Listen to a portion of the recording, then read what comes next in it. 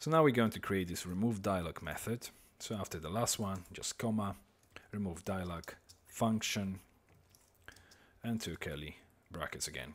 Inside of this one, we simply use outline and remove. And also the same thing for tools. So tools dot remove. And that's everything inside of this remove dialog. What we now have to do is obviously to trigger all these methods when the specific event occurs. So if we scroll down, and after our last one, image, img, live, create a few new lines, and we're going to start with the save tag button. So save tag, we have live, and click event function. If someone clicked on this button, what we want to do is to call image tag save tag method, and then return false after this. So this is when someone clicks on a button. There's also an option when someone just simply types in something and hits enter. So this is the key press event. We're going to start with tag name, which is our input field, live, key press function, and we use the event here as parameter. And we check if e.which equals 13, which is enter. Then what we want to do is call exactly the same method and also do return false. So it's exactly the same thing.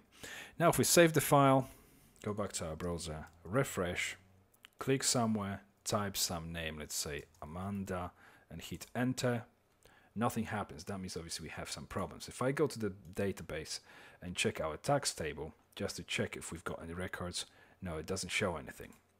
So if I try to click on save, exactly the same situation, nothing's happening. So there is some problem here with our files. The best way to do it is to use a fireback. So what I'm going to do, I'm going to refresh the page again, use the console tab, I'm going to click and put again name Amanda, hit enter, and there we go. Parse integer, tooltip hide.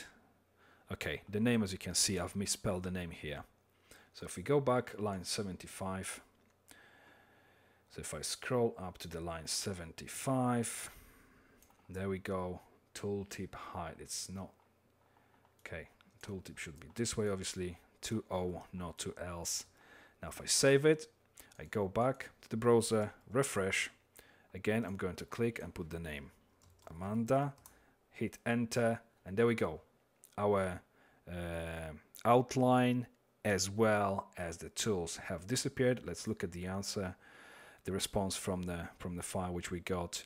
All these elements seem to be working fine.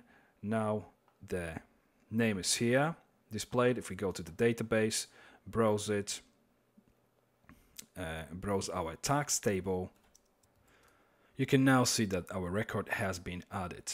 View top, view left, tooltip top and tooltip left, as well as the right image ID. So it seemed to be working. Now obviously when we mouse over the name here, we should see the outline, as well as when we hover over the outline, we should see the tooltip. So these are the things we're going to be working on next.